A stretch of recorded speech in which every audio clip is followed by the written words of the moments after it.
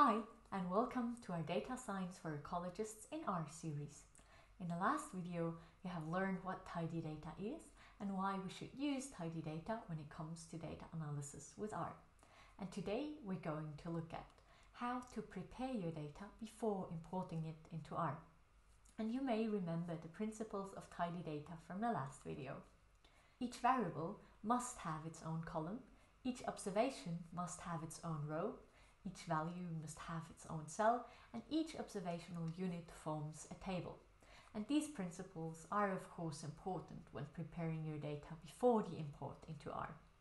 And today we will have a look at the most common mistakes when it comes to data preparation when entering the raw data, for example, into Excel before importing it into R.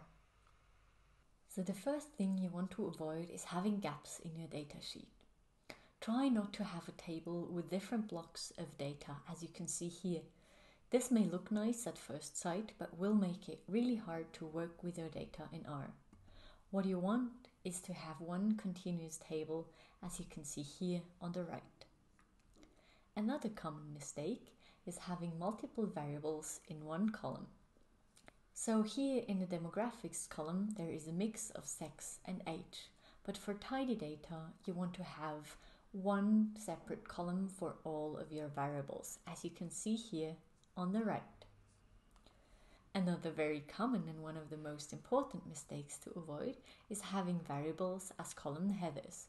Here, for example, measurements on different days are stored in the header. Instead, you want to have the variable, in this case the day, as a column, as you can see here. You always want to make sure that each variable is stored in a column. This will make it much easier to analyze and visualize your data when using R.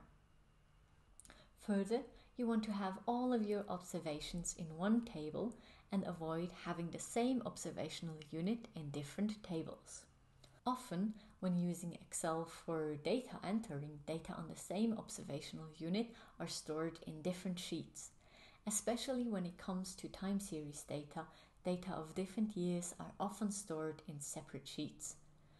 But if you want to compare data of, for example, different years, you want to have them in the same table with an additional column that indicates the year, as you can see here again on the right. In addition to these structural issues, there are other things that will make your life harder than it needs to be. So try to avoid the following. Avoid blank spaces in column names. So use dots or underscores if you want to use separators. Avoid special characters as additions, as for example adding question marks to numbers. If you do that, R won't be able to interpret a number as a number anymore. Then indicate missing values with NA. And last but not least, check for spelling mistakes and inconsistency throughout your datasheet. So to summarize, avoid gaps in your datasheet. Have only one variable per column. Have your variables as columns and not in your column headers. And have one table with all of your data of one observational unit. And of course, check for spelling mistakes and inconsistencies.